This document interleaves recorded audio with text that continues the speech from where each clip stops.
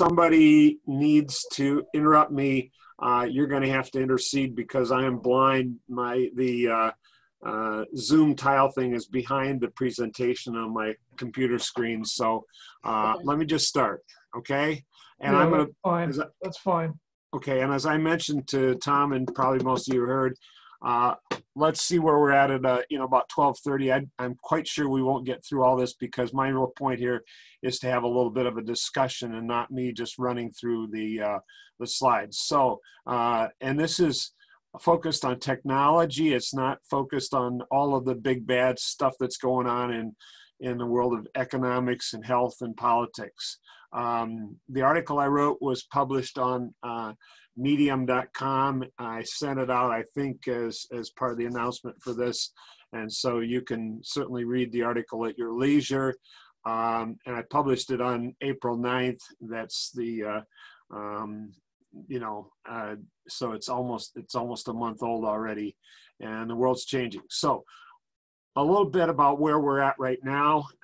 Hey, Mitch, yes. Mitch, can I interrupt you for a second? Yes. Yes. If you put your PowerPoint into presentation mode, we will see it much larger. Right now, we're seeing all of your controls as well, so the presentation part is small. Oh, okay. Well, or you can just move the barrier between the. You can turn off the animation pane on the right by clicking bottom right. the X. Click on the icon for the. No. Wait, Mitch. The animation pane on the right, you can close that by clicking the X in its upper right-hand corner. That will make more space for the central panel. And then you can move the barrier between the main panel. There you go. Well, I had to get it to where I was seeing it. I'm sorry. Okay, no, this is much better. It's Okay. much better now. Thank you. Okay, well, I thought you guys were seeing the full screen mode that I was seeing. Anyway, here we are. So just a second. All right. So, all right. So, oh wow, the animations are gone. Well, so we're going to talk a little bit about our where we are, and then the contents of the article are. I talk about sustaining the world in our lives, then moving people, moving stuff, making stuff, information management, how we innovate, and at the end, life is worth living. And we'll get to wherever we get to in about an hour, and then we'll see from there. We all know, Mitch, yes. If you've got stuff that has to be animated, just go into presentation mode. It's on the bottom of your screen. I was there, and it's not a screen that shares for whatever reason. Oh, okay, sorry. No, it worked yesterday with a different group, but anyway, so we've all seen the obituaries, and these lists are far, far longer than they were in February. Whoops, geez, okay. This is the old Summit Cheese Shop across from the train station, and many hearts were broken here a few weeks ago when they retired. Paul and Pam, for those of you who were frequented that store. But there's a lot of that going on. And even today's newspaper, there's major chains are throwing in the towel and just saying, we can't survive this. And right here, this is a mile-long line for people to get food down in Egg Harbor. So that's another sign of our times. And well, I wonder if I can do this. Okay, so the TSA passengers look like that, and all of that green is all non-passengers. That's no revenue. That's no hotels, et cetera, et cetera, et cetera. And you know, the airlines are hurting tremendously. The whole entertainment and travel industry is hurting. And new vehicle sales, just another data point on what we all know. The world shut down, and so nobody's buying cars. All right.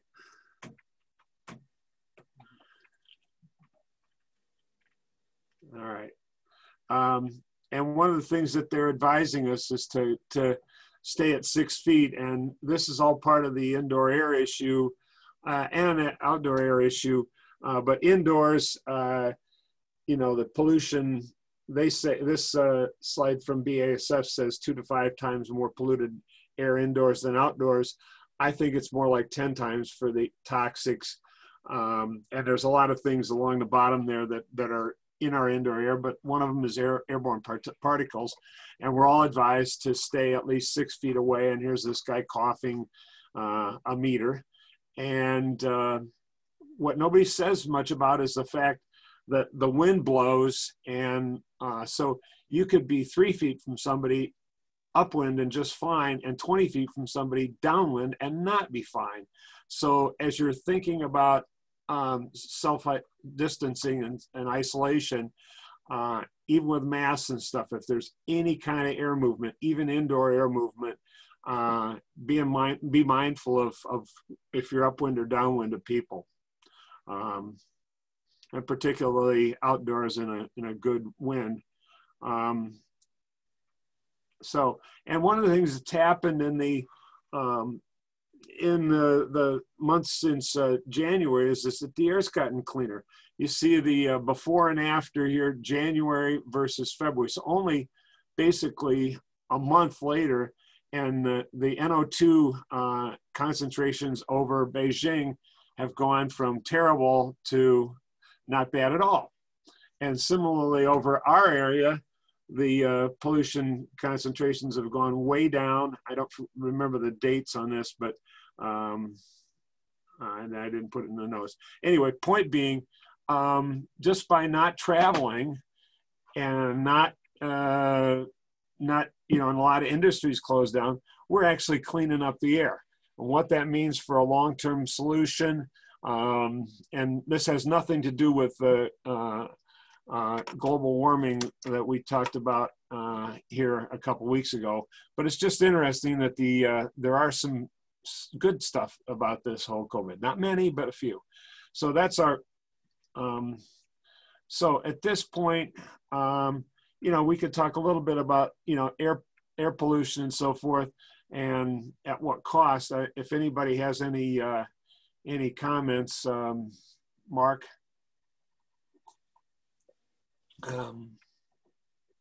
Raise your blue hand. Nobody's raising their hand at the moment. Okay, no problem. I'll keep on going. And so now I talked about moving people and moving stuff. The first thing is to move people, and the lower left-hand picture is all too familiar for us as everybody goes down the shore on Friday afternoon, and you think you're getting out of the traffic jam when you get through the toll booth and you come on the other side of the toll booth, and it's just as bad. So that's our history. Today, the traffic is light, the traffic is good, and part of what we've also seen is a movement in our travel habits and our mobility from the old-fashioned taxis in New York that you see a picture of there, over to Uber and Lyft, and a lot going on into our future with autonomous vehicles and where that all heads. But one thing that people are starting to think about is that many knowledge workers in particular, knowledge workers have never been able to work at home. My son, for instance, works for the city of New York, and they had an absolutely no telecommuting policy until about a month ago, and now he's 100% working at home. And when he goes back, more than likely they'll have some kind of a telecommuting policy. Let's just say 1 day a week. Well, if you take 20% of the vehicles off the road, or if you figure that the knowledge workers are only half of the workers, take 10% of the vehicles off the road, that still does an amazing job on the traffic density on our highways around the world, but around the metro area. The other part of that, though, is if you take 10% of the ridership out of Jersey Transit, that fundamentally alters their economics and their train needs and so forth. So that it's all going to be different coming out the back end is the bottom line. And one of the things with Uber and Lyft, as we're thinking about returning to normal, you know, who wants to be around an Uber driver you don't know, and who wants to be in a vehicle that you don't know that might have contaminated surfaces? And we're going to get back to contaminated surfaces in a little bit here, but it's just the moving people around is going to be different, and there should be an opportunity to accelerate the movement towards autonomous vehicles. Yes, Jim Landwehr has a question. Okay, go Jim. Hi, Mitch. Just going back to what you're saying about the air pollution and the amazing amount that it's cleaned up in China and in our region and other regions. Have you come across any estimate of to what extent that's due to just decreased driving or decreased driving and manufacturing shutdowns and so on? In other words, how much of it do you think, or has anybody tried to figure out, is just due to decreased transportation and driving? I have not looked into the research on that. I'm sure it will come out. But, you know, and there's another image that I don't have on this slide of northern Italy, Milano and all that area, and the same general idea. And, you know, it's all the sources of NOx. And the point is that if a lot of it is due to decreased driving, and if we get to a lot more electric cars over the next, say, 10 years, that could make a real difference in our climate, except, of course, then you have to say, how's the electricity going to get produced? The million-dollar question. Yeah, Jim, and part of it is that, I mean, I just don't know the answer because I haven't looked at it. I just was collecting images just to make the point that this is a change, and somebody will be looking at it. And I think there's probably historic knowledge on the percent of contributions of NOx from mobile sources versus fixed sources. I just don't have it in front of me right now. Okay, by the way, I hadn't come across it either, but no, I haven't looked very hard. And by the way, for those of you who heard that babble, NOx is NOx, which is a chemistry shorthand for mixtures of the various nitrogen oxides, and NO2 is the one that is measured in these satellite videos, but there are other nitrogen oxides, and there's a bunch of complex chemistry, but that's the reason for that term NOx, because X stands for 2 or 3.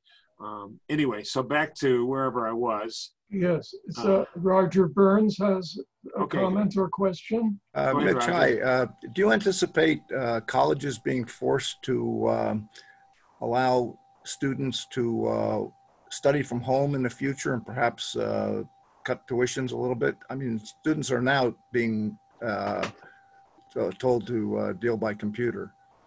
Sure. First of all, I don't want to get into the various policy issues and the economics of higher education, which is very, very bleak right now for the fall.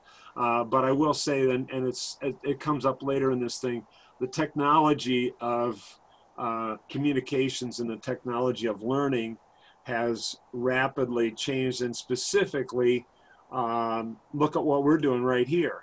Exactly. And you know, this is and there's one step is to move to online with the same old technology of PowerPoints, etc. The next step is to not only do that, but also have some of the tools that you can use to really enhance education. And the one example, which if you haven't seen it, there's something on YouTube. But if you get in the elevator in World Trade 1 to go up to the observation tower on floor 104, the elevator on all 4 panels of the elevator car has a video. And when you're at floor 1, it's the scene from that spot in, I don't know, 1610, 1620, doesn't matter. Before there was anything there other than Indians and forest. And then as you go up, you can see all of the very small buildings coming, and then all of a sudden larger buildings, then the Brooklyn Bridge comes, and blah, blah, blah, blah, blah, until we get up to about the 90th floor, and then here comes the 2 World Trade Towers, and then off they go. But it's a way to really visualize the, the history of Manhattan. You can do those kinds of things. You don't have to have an elevator, of course, but you can do those things with geology. You can do those things with any number of the Western expansion, and that's just in history. So those are the kinds of things I see us doing much more of is the overall educational technology, but the actual history, prediction of what's going to happen with colleges.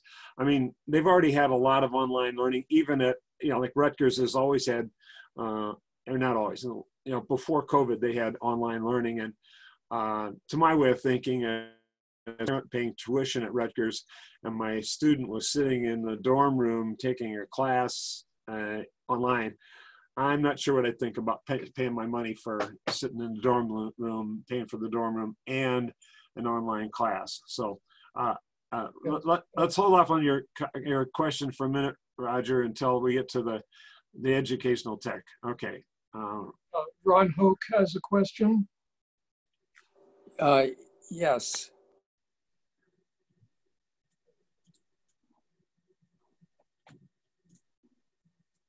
Hey, Ron, start over. Can you? We have too many running the controls. Ron, you're unmuted. No, you're muted. Okay. There you go, Ron. Go ahead. All right, fine.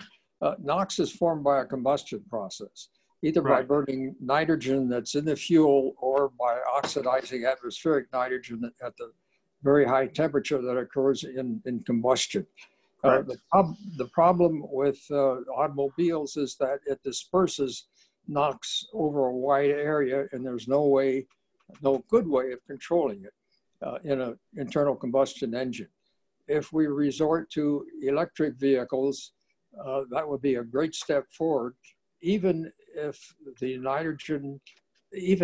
electricity rather is generated in a conventional power plant situation, because it moves the NOx from being formed in a dispersed fashion by automobiles all over the place to point sources where the formation of NOx can be controlled, either by modifying the boiler design or by injecting ammonia into the flue gas, which also controls NOx and removes NOx from the flue gas. So that's a big improvement. Ideally, of course, we would go to a way of generating electricity by renewables, such as wind or by solar energy. To get back to the original question, the biggest source of NOx is automobiles, and the biggest reason why the NOx formation has decreased is because of fewer drivers. Thank you, Ron. Let's see, who's up next, Mark? Okay, Sri, you have a question? Yes. Hi, Rick. I'm sorry, I missed question. Some of the things you're talking about, like the driverless car and things like that, I guess, one may think about them more like aspirational. But looking at the COVID and the technology usage, what are some of the things that are going on, for example, in tracking the people's movement? Where are they concentrated? How can you control that? How can you mitigate that? And some other things that could be done in the near future, like say 8 to 12 months, where we can survive and sustain. Okay, I'm going to come back to the issue of tracking people when I get to the AI stuff. That's a big hot topic right now. The technology's there. It's been there in terms. I mean, the phone company knows where your phone's going. Now, they don't necessarily know where you are going. If you want to put your phone in a car and have it go somewhere while you sit at home, that's fine. But by and large, there's a strong correlation between where you are and where your phone is. So, and they've known, I mean, every time you're talking on the phone while you're in your car, that phone signal bounces from cell tower to cell tower to cell tower, and they track that. And they don't, I mean, they have to track it because they have to keep the phone call going. And so the fact that it's associated with your phone, they need to know that, but they don't need to know who you are. So there's a point where you can scrub out the personal data and just track the general. I mean, they've been doing this for quite a while, and you can do some very interesting sociology experiments, like trying to figure out where people go after the bars close in Morristown. I saw this one time. That was really fascinating. And all of a sudden, 2 different cars go off in the same direction. And so there's been a hookup. You can do all that kind of stuff. But Sri, the issue of the self-driving cars, you said it was aspirational. And, you know, there are plenty of examples of self-driving vehicles that are out there now. I mean, obviously, that we've had them for years. If you've ever been to Hartsfield Airport, there's no driver in those cars. There's no driver in the little monorails at Newark either. But to get to you know, expanded cases on open roads, that's coming gradually. And I'm just saying I think it's going to accelerate, and whether that means it's going to accelerate from 5 years down to 2 years or from 20 years down to 5 years, we'll have to see as we go along. Al, I think might be next. Yeah, before that, can I interject something? You know, the kind of things you're talking about. As a matter of fact, the other day I was watching a program where this California company is already tracking not just only cell phone usage. He was looking at people landing in San Francisco or New York coming from China. And I think even National Institute of Health is looking at that, AI, big data, all that good stuff. So there's a lot more activity going on. Going back to the automation, this is my 2 cents. You know, if you look at the whole automation is going on in the automobile industry, in plants and things like that. All these things, even the vaccine also, a lot of them on paper, it is possible. By the time you make that, productize it, and then be able to sustain the ongoing usage, it is going to be long time. I don't know, long time could be 2 years, 3 years, 5 years, 10 years, so nobody knows. But you know, that's what I meant by saying aspiration. It's not something that is so-called shovel ready, you know, where you're able to dig in and start the construction. That's the point. Okay. Yeah, and Sri, maybe it's just worth backing up a minute here and talking about the phases of a disaster. We are in a disaster. The president has declared it so. It is, you know, covered under the Stafford Act, and we heard all about this from Mike Moriarty a couple of weeks ago on that Thursday meeting. We are still in what's called the response phase. And in the case of a hurricane, that means that the waters are high and people need rescuing and all that kind of stuff. If you go back to Sandy, the first, you know, hours, maybe day. In a case, then it goes into the recovery phase. Well, this is a slow moving thing. We're not going to be in the recovery phase for, I don't know, months. And so, and the recovery phase from this thing will last for, pick a number, 1 decade, 2 decades, 3 decades, who knows? But I mean, we're not done recovering from Sandy. So we're not going to be done recovering from COVID for a long, long time. And so, you know, I'm looking beyond just getting through the crisis in this particular discussion. You know, there's plenty of things that got to be done right now, whether it's, you know, masks or whatever. So, and I think Al's up next. Al Aho is next. Yes, Mitch, you mentioned remote learning and schools and universities not having in-class sessions for the foreseeable future. Have you seen any studies of what the most effective learning methods are for remote learning? No, and again, I'm not, you know, I'm not looking at that specifically. I will tell you that I've got an appointment at Rutgers. I forget the title, visiting scientist. And so I started with talking with some of my guys about whether we need to get a proposal together to track that very stuff, you know, because we got a perfect, you know, Petri dish right now of all the education. And I was told that no university administration wants to even know what the educational outcomes were from this spring. They don't want to have the data in front of them. So that proposal was not even written, let alone submitted. But you know, there are people who are watching it at all levels. You know, K through whatever 20, and it's you know, but the educational edifice at all levels is pretty monumental, and there's bricks and mortar, and there's all sorts of other issues. But I think that in general, the educational system is ripe for a reform, and this may be the time to kick it. And so again, we're about 20 slides ahead. The discussion's ahead by about 20 slides now. So I just want to keep on going for a second here. One of the things that I like to just kind of think about is the fact that, you know, a 2,000 kilogram SUV is a lot of mass and a lot of packaging to go around a 70 kilogram human being. It's just, I mean, you know, we drive big vehicles in general. We collectively, Americans, we drive big vehicles, and we, you know, we don't scale the and you know, part of that thing, you know, we're looking at probably a sea change in the next few years from ownership of vehicles to a fleet ownership where you use the vehicle on demand. And that's going to take a lot of changes in our habits. For starters, we can't treat our vehicle as a rolling closet. And so you're going to have to find another place to store your golf clubs and your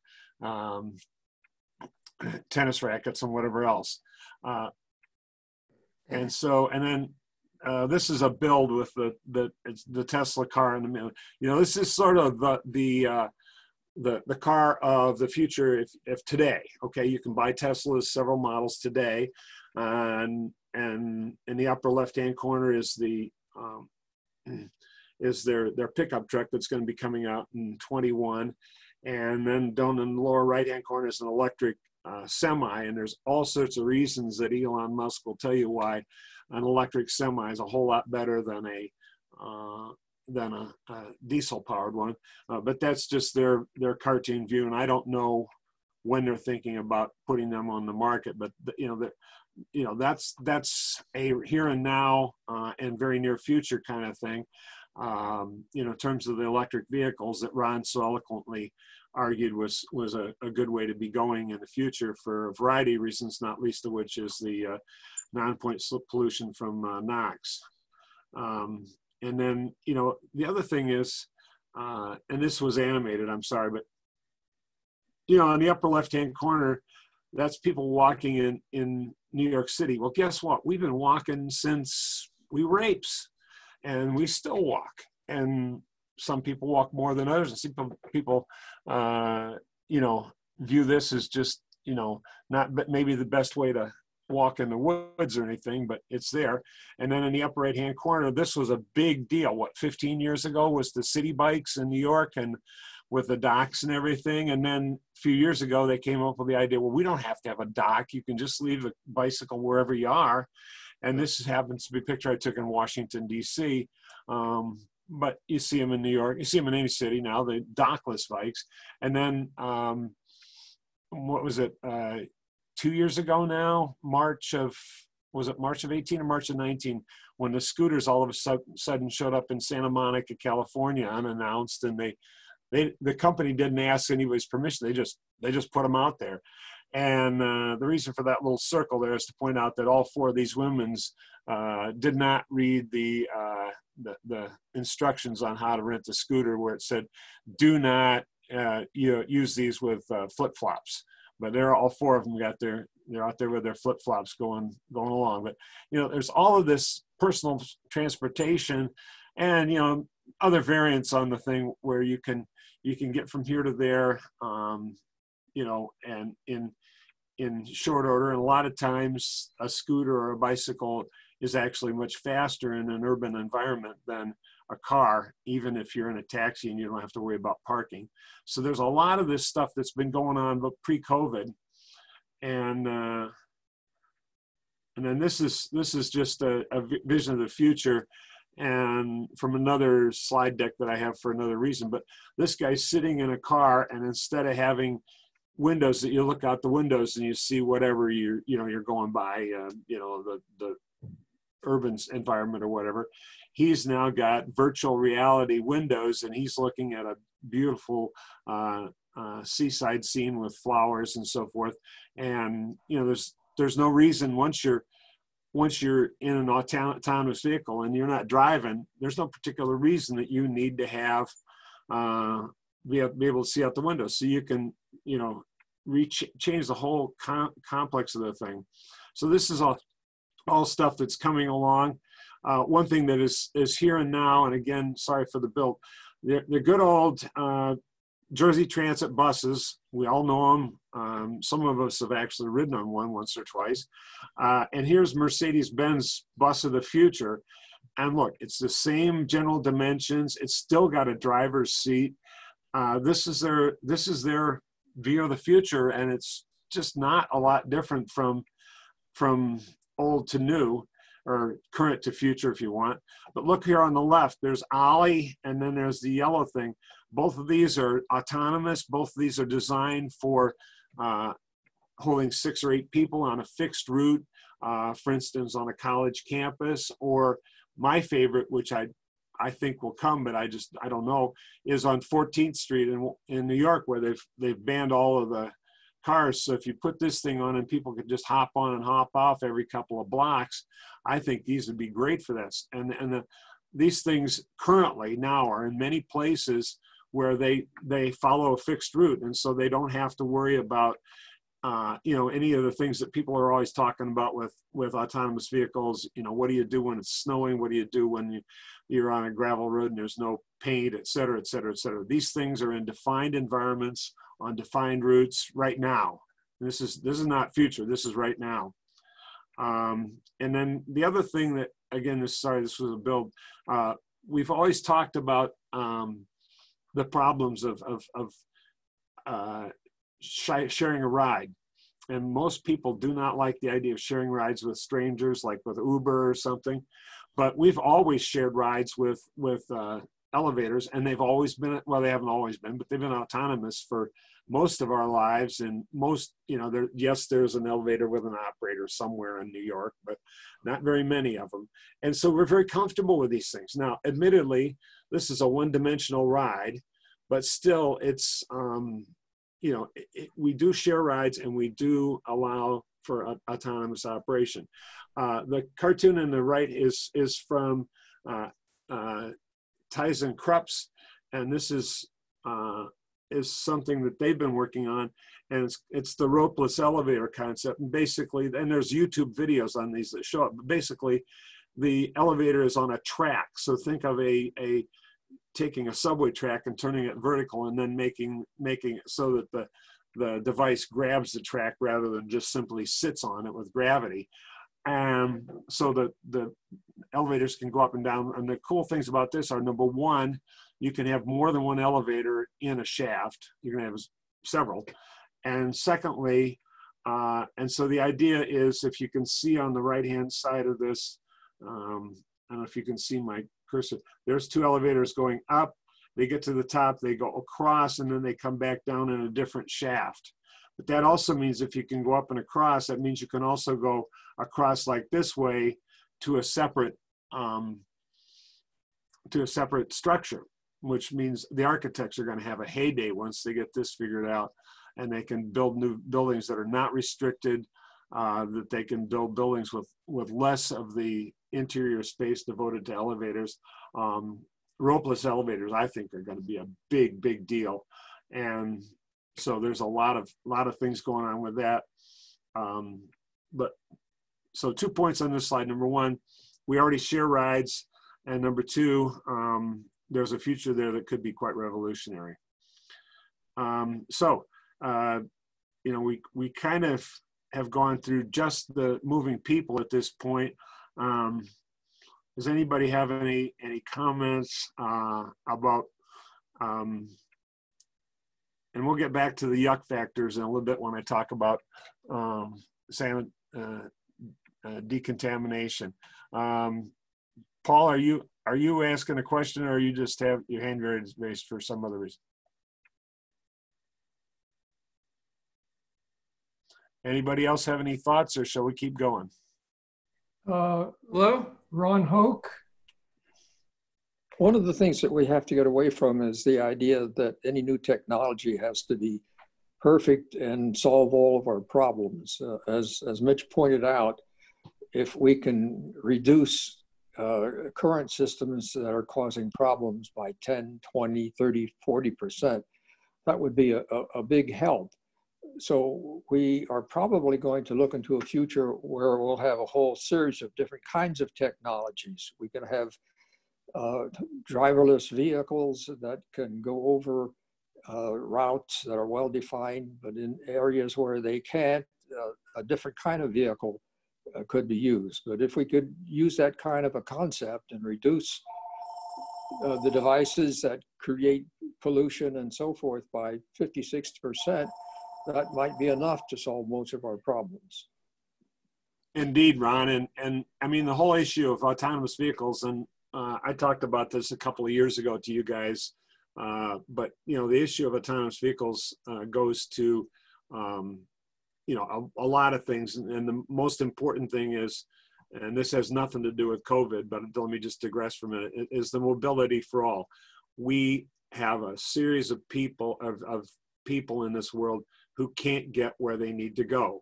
Notably, and you know, for many of us, it's elderly people who just simply can't drive a car anymore. But the flip side of that is also true. The 12-year-old has got to get to a violin lesson, and there are other disabled people.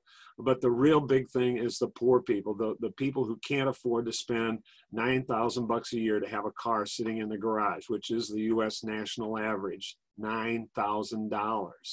So if you got 2 cars in the garage, that's $18,000 a year. And most cars get used about an hour a day. So you're basically wasting your capital asset about 95% of the time. And so I mean, it goes on and on with a whole lot of arguments like that, the safety arguments and so forth. But part of what I'm thinking, and the reason for this particular paper that I wrote and what I'm talking about you guys today, is this COVID crisis is just going to catalyze a bunch of change that was already going, but this is going to just accelerate it. And it's going to, it's going to force us. And yeah, there's a lot of stuff in the medical area that I'm not going to talk about much today. I will talk a little bit, but anyway, so Nolan. Yeah. Hi.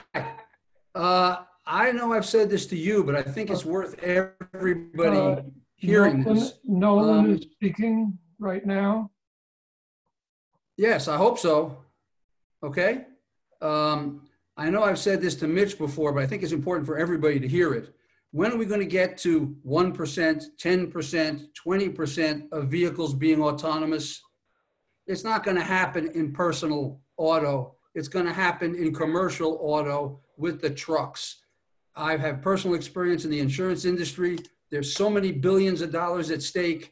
It's going to be a very bad future for truckers. Right now, they're making a fortune. You can't get enough of them. But I'm not giving up my car. But every corporation that looks at their bottom line and sees how expensive it is to pay these truckers versus machines that don't have overtime, that don't have benefits, that don't ever stop, that don't ask for anything. We've already got Coors delivering their stuff is already being delivered in Colorado autonomously. So just a leading indicator for everybody to look at. I'm quite confident we're going to see that before we're going to see a mass movement towards personal.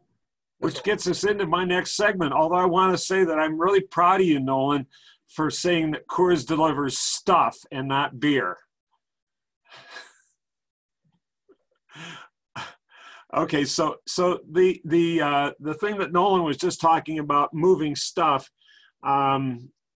there's a whole supply chain that we all rely on, and COVID has broken the medical supply chain big time.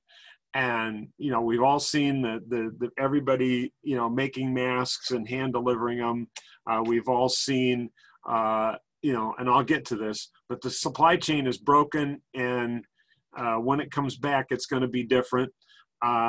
Grocery deliveries, and a question you can mull in your mind, and we'll talk about in a couple of minutes. If Short Hills open tomorrow, would you go? And so drones and novel vehicles. So let me just walk through a couple of things on moving stuff. You know, the post office is under fire. The U.S. Postal Service is far and away the biggest package delivery in the country, but they're quasi-government, and they're a political football, and everybody in Congress loves to, you know, string them out there until the very last minute and then save them and call it a political coup that they were able to fund the post office. And I mean, that's a whole nother story about how we fund it, but the post office. And then we have all these trucks, and I wanted to get a picture with all of the different delivery services all on one spot, but all I could do was this. But you've seen it on your block. You've seen, you know, UPS come by, and 5 minutes later, DHL comes by, and 5 minutes after that, the post office comes by. And somebody's going to figure out how to, you know, unify that delivery so that one guy comes up to your porch and he delivers 3 packages from 3 different services and your mail. That's going to come. How it comes, when it comes, I don't know. But the post office is already, mostly the reason they're staying afloat is because they have a contract with Amazon, and that's been going on for 3 or 4 years. I mean, first time I saw it was about 3 years ago, and my postman was wandering around on Sunday, and I said, "What are you doing?" He says, "I'm delivering for Amazon." That was 3 years ago. I mentioned how there's a lot of packaging associated with hauling a human around. There's a lot of packaging associated with hauling around all that stuff. If you go back to just the previous slide, those great big 24 foot step vans that the delivery services run around in, there's a lot of iron being hauled around for often quite small packages. So one example here on the left is a company called Starship Technologies, and they are delivering groceries in these little things that look like a picnic cooler on 6 wheels. This happens to be a picture in Arlington, Virginia. There's similar testing going on in Mountain View right now. And basically, you know, they just go where they're told to go on a route. You know, the computer, the mapping software knows where it's going to go. So you get your groceries and something like that. Or there are other options people are talking about, autonomous vehicles delivering groceries. And then here's an autonomous vehicle from a company called Embark, EMBARK. And they're out of LA. It's a startup with a bunch of young kids, and they're focusing on only the Phoenix to LA route. And what they do is they put a driver in. This is right now. They put this driver in. Driver gets it onto the highway, up the exit ramp and so forth. And then the driver turns it over to the autopilot, and then it goes over to Phoenix. And then the driver takes over for the last mile or whatever. But in between, the driver doesn't count. It doesn't count as time on the driver's log and so the thing can go much farther. And that's right today. And you know, they only got a couple of them, but it's a startup. And the concept is to, you know, take these long, boring routes. And Nolan mentioned that. What he didn't mention was the demographics of truck drivers. They're all older now and getting older, and they can't find enough of them. And as those guys get retire, we already have a labor shortage in long haul truckers. And so moving stuff is changing. Somebody has a hand. Yes, Jim Blinn. Yes. Go ahead. Hi. Yeah, you were talking about the delivery of packages.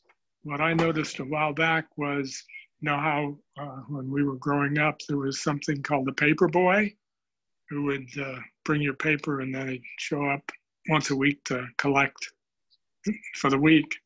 And a while ago, that got changed over to where somebody drove by in a car and threw a paper in your driveway. And then the next step appears to be that there are paper delivery services, and it's not each paper route isn't separate.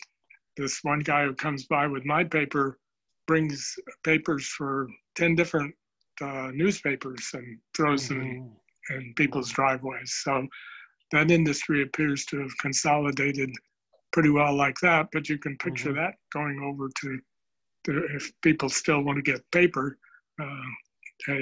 autonomous vehicle coming by and throwing a paper in your driveway. Well, and as you know, our area is anomalous, but a lot of areas in the country, the newspaper just quit printing.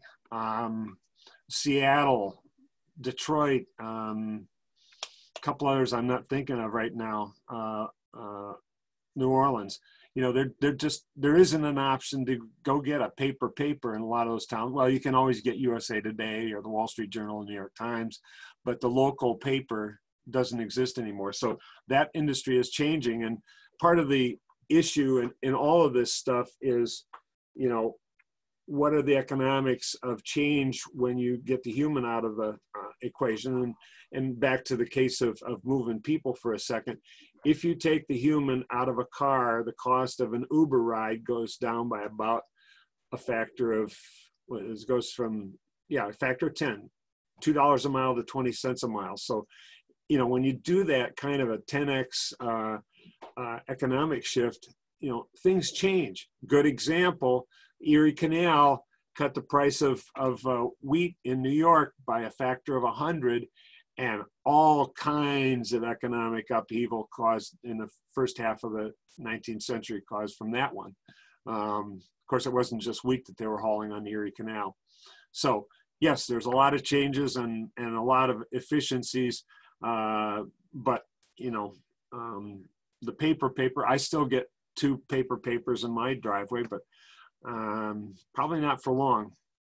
Let's see, where are we? Oh, and so automation, speaking of which, on the left is a picture of a Amazon warehouse, and the orange things down at the bottom are the robots. And these robots come in underneath that whole stack of bins there, and then the robot raises up and lifts the entire stack off of the floor and moves it to where the human pickers can then grab whatever it is out of the bin that they need, that they're assigned because you ordered it. So that's the automation right now, and has been, and it's maturing all the time. The robotics in places like Amazon are you know, just accelerating all the time because of the competition and the need to cut the cost of delivery, et cetera.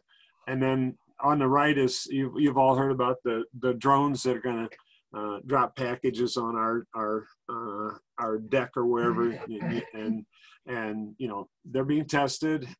There are some really cool stories in Africa of delivering drugs and other things in areas where you simply just can't get through physically because the roads are so crappy and so forth. So that's all coming. You know, how we move stuff is changing, and I think now that we're thinking about you know, the post-COVID era and our sensitivity to physically being together in a grocery store, our sensitivity. And again, this doesn't have to be 100% of us, you know, ordering online, but even 10% or 20% shift over, you know, the next few years is going to be a revolutionary thing for all of us, and for the J. Crews that just won't be there anymore. And then, wow, I'm sorry. It's got a mind of its own. So, and this is where we are today. We're doing all kinds of things on a makeshift basis. We're having them put crates of groceries in our trunk and slam the trunk lid, and we don't have to go in the store. we're going into the stores and they've got the one-way arrows in the aisles. I mean, there's a lot of change in the last 6 weeks that, you know, is just us trying to figure out how to make do with the current infrastructure and change our habits a little bit, not a lot, but, you know, and I know we had a whole conversation here a few weeks ago on ordering groceries and which services worked and which ones didn't and so forth. But when we come out the back end of this, I think a lot of people are going to find it just convenient to have, you know, Walgreens deliver, ShopRite deliver, Walmart deliver, Walmart. Now, anyways, it's going to happen. And so, and again, it doesn't have to happen with 100% of us, but there's going to be a significant number of us that just simply will, and behind us are pictures of, you know, liquor store deliveries and all kind of stuff. And you guys all know this stuff. It's a, you know, I mean, drive up to the liquor store and they come out and throw the box of liquor in your trunk and slam the door, and same, you know, across the board. Oh, interesting factoid. Target now says that the number of people ordering slacks and pants and jeans and so forth is way down, and the number of people who are ordering shirts and women's tops and so forth is way up, like by a factor of 2. So everybody's buying whatever they need to look decent on Zoom, and they don't care what they need to look like on the south end of your body. But that's a real fact. I mean, it really is a big change in the numbers of sales of clothing. So, you know, the medical supply chain's messed up. Your shopping habits are not going to be the same in the new normal. And the world's eating habits are changed. And, you know, we're doing more, we're getting more comfortable with carry out and delivery. We're getting more comfortable with prefab. And I don't know about, you know, I don't know what's going to happen with the restaurant business, whether it's a high-end steakhouse or a McDonald's or diners in between, like the one we just saw where our narrator spent the half an hour in the Morristown diner. I don't know, but a lot of them I think are going to be like the Summit Cheese Shop and not open up come whenever we declare COVID over. Any questions, comments?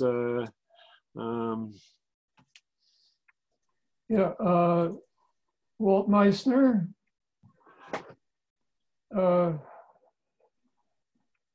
Yeah, go ahead, Walt. Walt, are you there? All right, moving on. Okay. Shri has something to say. Go ahead. Oh, go ahead. Shri, you're muted.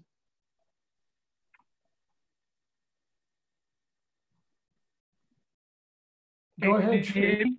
Yes. I have a question. This is Baki. One question I have is, when you look at some of these technologies, you know, we have a lot of unintended consequences. And structurally, we have a lot of issues in the society. For example, I'm not looking into social or political aspect of that, but just to look from a technology perspective. We talked about education, especially talking about the elementary education, lack of desktops or computers or internet access. So a big percentage of the population is almost not there. And a couple of days ago, I was watching an interview with Bill Gates. I guess somebody was asking what the study. He was making a point for basic education and the middle high school, online is not effective. Only when you go to higher education, that is more effective for online education, because they're at a level of understanding this thing could be done. But better question is, who should be looking at the unintended consequences? For example, when we talked about the telephones we carry around, the privacy issues, and then the Facebooks and Googles taking most of us for a ride. Now, these kind of things, somebody should be looking at unintended consequences. Or can it be done, or you just go with the flow? I think, Sri, your audio was muddled, but I got the unintended consequences, so I'm going to answer that part. There will be unintended consequences. There will be winners and losers.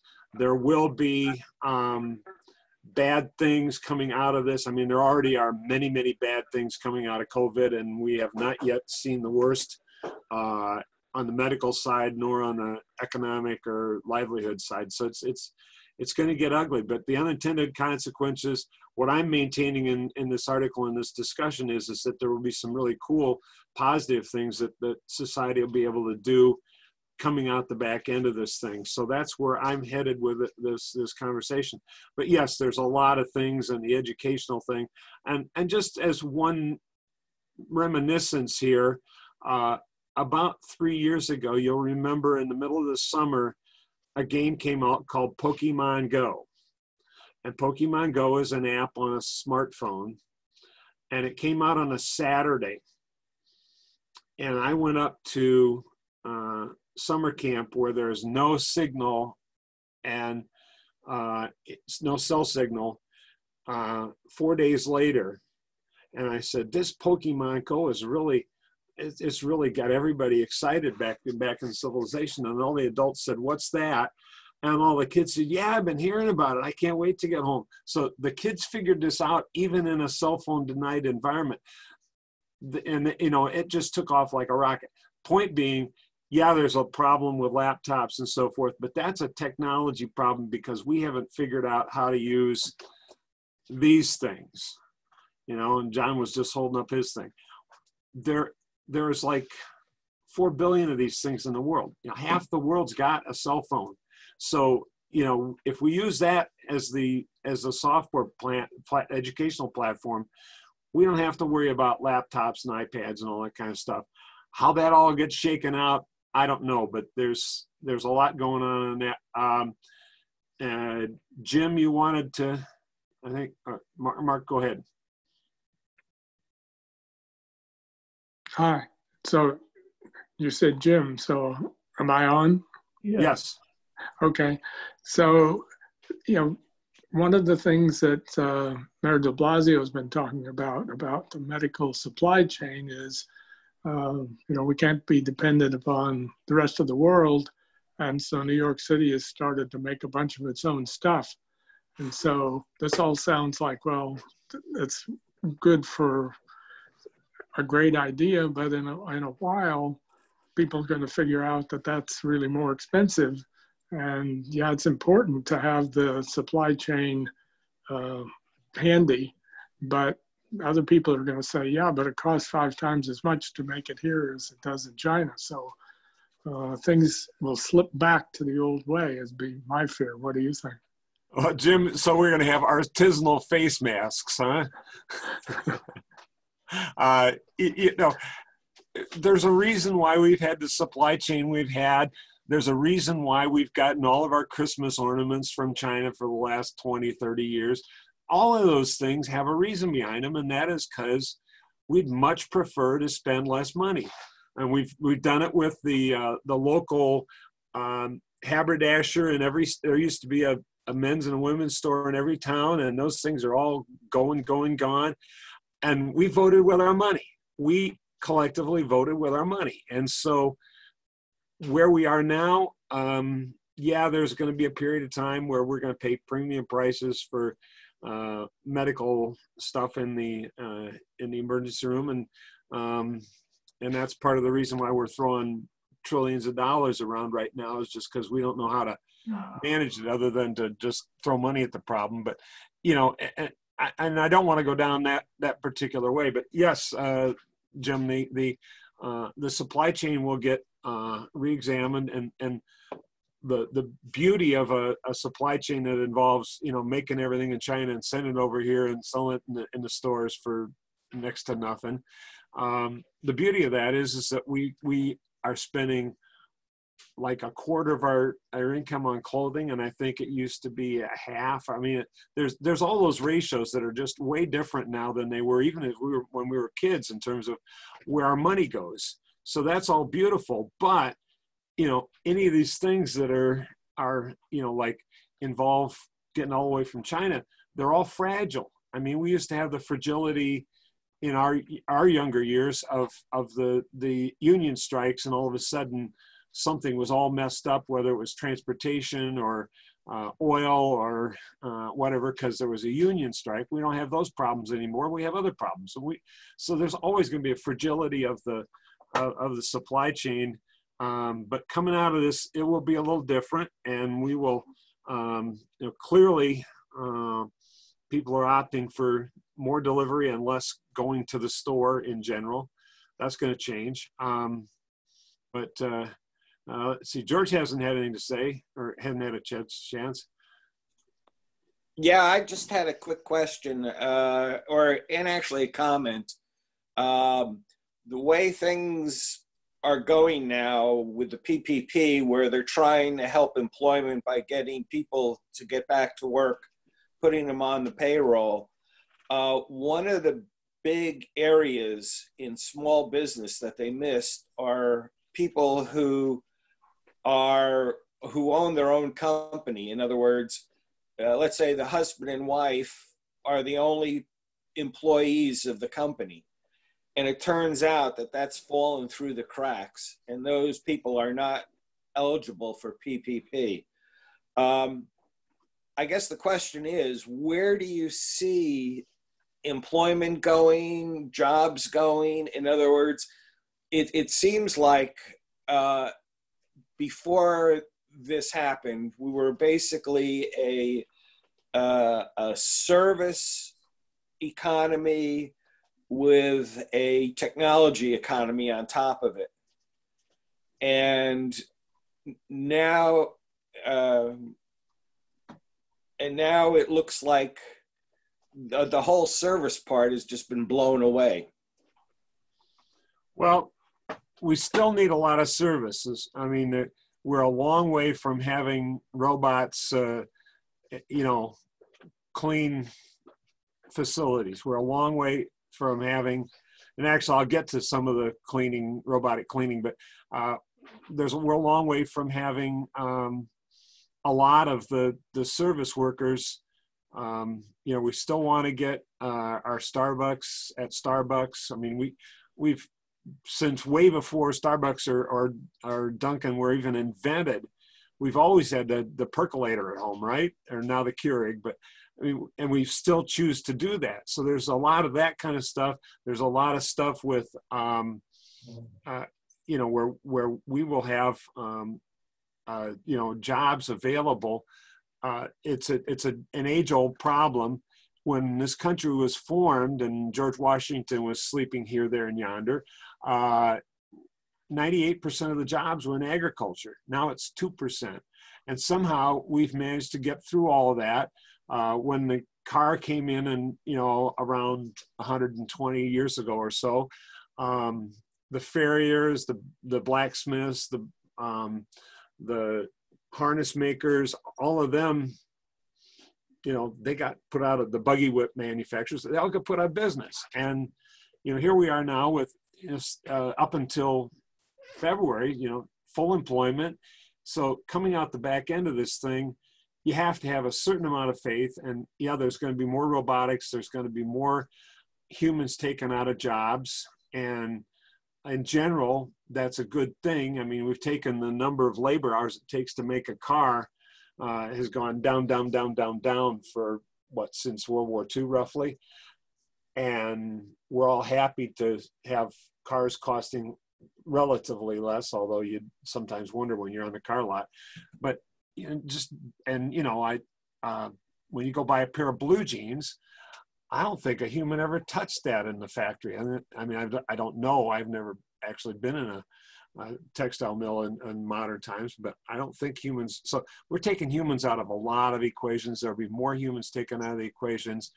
And there's certainly issues associated with, you know, what do we do with people and jobs and that's a whole nother conversation for another time. But personally, I just take it on faith that every time we've had another technological revolution where the tractor replaced the horses on the farm, you know, we've still kept people employed with other things. Well, let me just make one comment here. Yeah. In that 10 years ago, I was working for a startup company, and we decided to do manufacturing in China. And with the with the device, we had set up where it would be totally automated testing. Well, when we sent it to the manufacturer, the first question was, how do we test this manually? It turns out in China, it's cheaper and easier for them to test devices manually than electronically, than automatically. So do you see us going in that direction where we're going to now have to have jobs just for people to do things? Well, John's shaking his head no. I'm going to take a personal stab at that, George. And, you know, all of us were in college back in the 50s, 60s, whenever. And somewhere at our college was a little small office that we didn't even know about. And they did all of the governmental paperwork compliance stuff to send, you know, whatever reporting they had to go into Washington. Same college today has a whole building full of those people. And so we've created a lot, and we got rid of all the secretaries, but we've created a lot of jobs of people just, you know, reporting data here, there, and yonder. And Nolan's sitting there smiling because he remembers working at in the insurance business and all of the various, you know, reporting that goes down to Washington. And, you know, back when you started, Nolan, a life insurance policy was probably 3 pages long, and now it's 103 pages long. You know, all this stuff, I'm just really scared, George, that when we come back, as we progress through the next 20, 30, 40 years, we're just going to create lots of meaningless paperwork that in theory, you know, the famous computer revolution should just take care of. And I'll give you one other example. We all had taxes due here on April 15th. Whoops, July 15th. Those taxes take an incredible amount of time for all of us to fill out, even if we have a provider that does all the calculations, just to gather up all of the crap in your file cabinets and get it to the...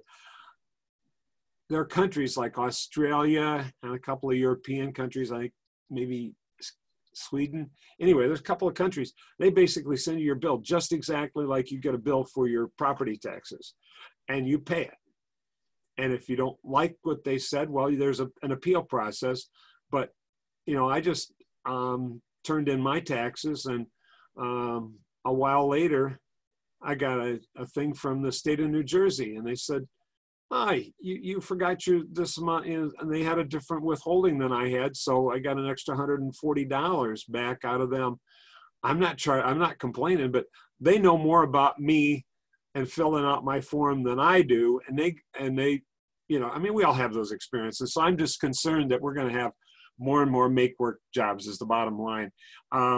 I want to just interrupt and talk with Tom one-on-one. We're a little over an hour now. Do you want to call it quits here, or do you want to keep going, or do you want to take a poll?